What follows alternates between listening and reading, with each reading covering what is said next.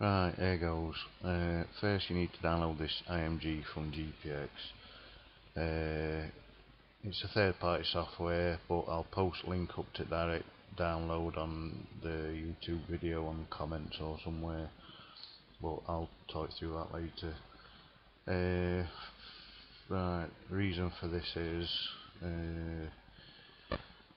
right, like me, I've got all the lanes in the peaks marked up individually. They're all tracks, but you can only display one at a time on a GPS. So if I was following a track round the peaks, say for instance peaks with Doug and Cookie, what I did with them last, if I copy that and then paste it into my peaks all lanes folder, paste, it'll look like that. So if I'm out and about and I'm following this red track, usually there's only the red track displayed on a GPS, but if I wanted to see any of these lanes around here and maybe shoot down this one, Monsled, then you can't really see them if you're not familiar with area on a OS map, because a big dark green line is a lot easier to see than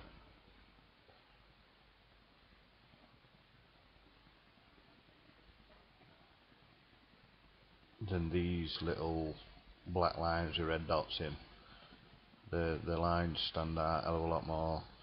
Another quick tip, while you're scrolling and doing all this kind of stuff, it's quite handy to just flick between maps to get it to view easier and move easier and all that kind of malarkey. So if I just keep it on City Navigator lowest for a minute,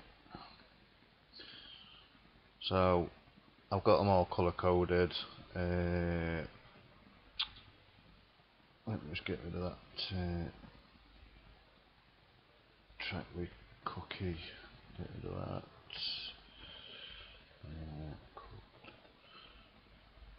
Yeah, I've got them all colour coded. Greens are the ones that you can do or used to be able to do, blue are the very naughty ones, so are the pink ones. Blue are they're usually the ones that used to be open that are still rideable, so if you're that way inclined, of course.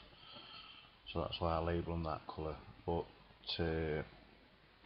all it does, this program, this third-party software, is it draws all these lines on, say like a tracing paper. It just does it as another map overlay. So where you've got your maps here, it'll just make another one of them as an overlay. But to do that, if I wanted to put all these tracks on my GPS at one point at the same time as they look on here, then what I'd do is, you'll have to bear with me, I might have to backtrack a few times, but saves hours of editing. But if you highlight this folder, because this is everything I've got in this folder, I keep them all separate: peaks, all lanes, peaks waypoints new, checked routes but unconfirmed, and peaks received routes, peaks routes 1 new routes, peaks to do is tracks I've made up that I want to do what I've not done yet. But anyway, all these we want to display on as GPS, so what I do is highlight peaks all lanes folder and then file, export, sorry, wrong, ignore that, peaks all lanes. I've got waypoints in there as well, just ignore them, but all the tracks are listed on the left here, tracks. So what you do is left click the first track, scroll to the end, hold shift on your keyboard, click the last track, and it highlights them all. So what you do then is File, Export, Export Selection.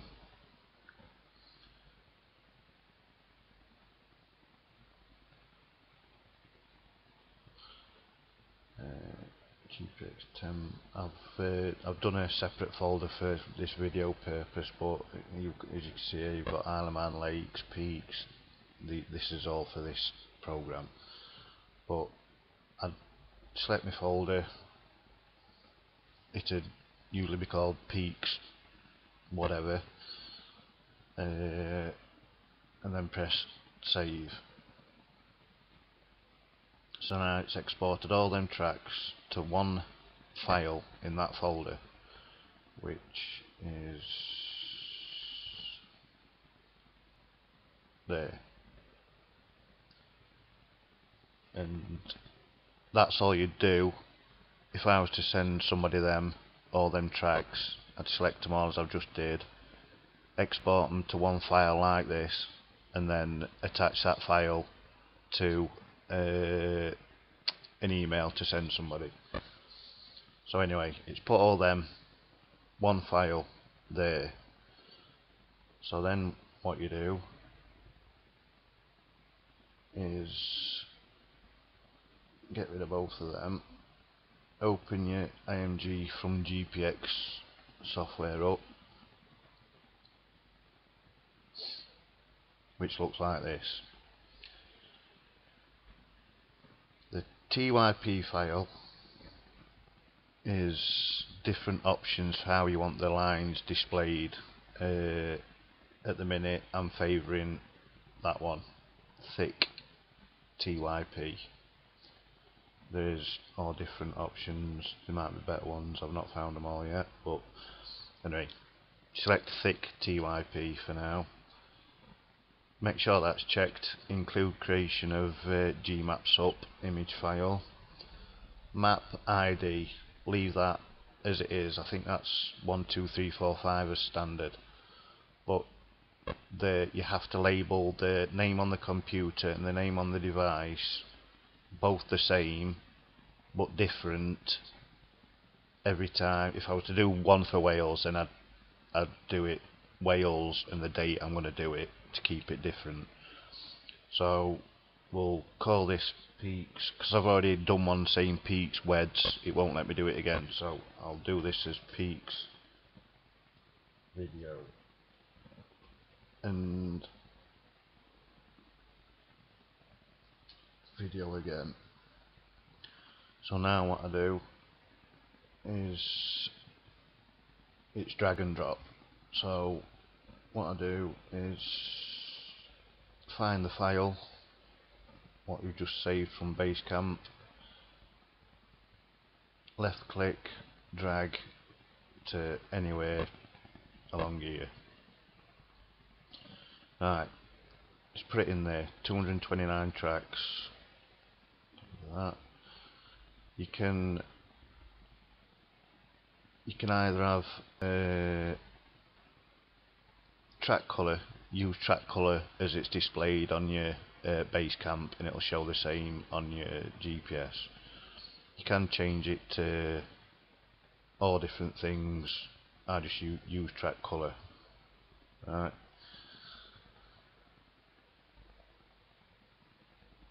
You can also insert waypoints on here, which would come up with how many waypoints there and what type, but I prefer to use me waypoints properly and not mess about putting them in with this, because it gets confusing. So stick with your waypoints on your GPS, save them to your GPS, all that malarkey.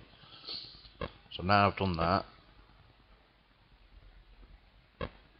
press create map. It asks you where you want to save this map, so find the folder where you've just saved that one file from your Basecamp, what you've just dragged into this software, and I've selected that and press OK. Creating map. It always says an error has occurred, but it always works, so just press OK.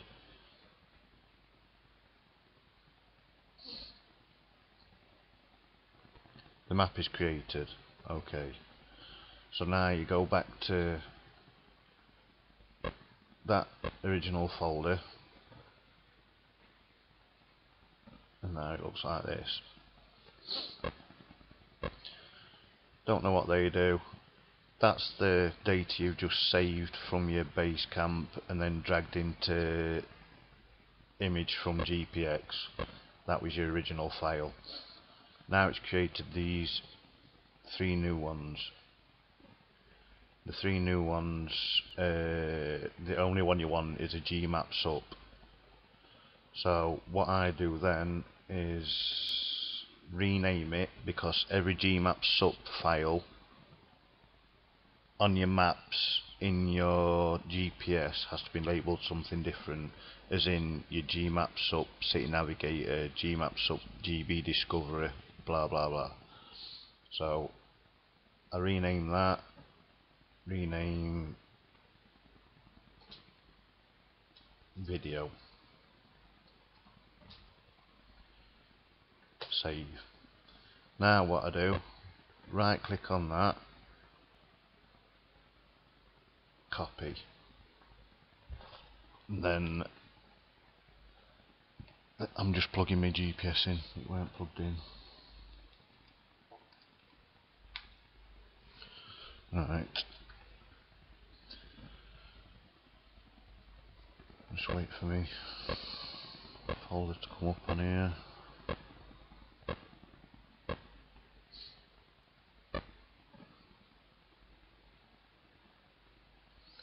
When you're ready,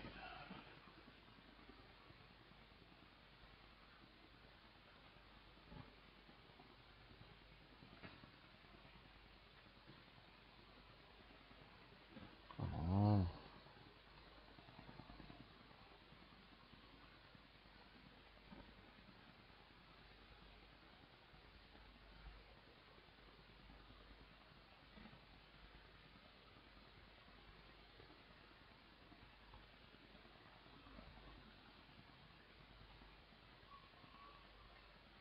Ready. Right, what I've found is it'll always come up with 2 like this. Oh, I'm gonna sneeze then, hang on. There's always 2 come up, one for your memory card, one for your unit. I always put this file in my unit and not on my memory card. It seems to work better when you put it on your unit, which is this one. So get rid of memory card, open unit up, and because you've just right clicked and copied on your Gmap sub video, which should really be called Peaks video, whatever, but right click copy on that. Then once you've opened your Garmin folder up, double click on that, and then right click and paste in there. Now that now on your GPS is now on your GPS as it looked like it did on Basecamp. So I'm gonna have to switch over to my GPS. Just give me a minute.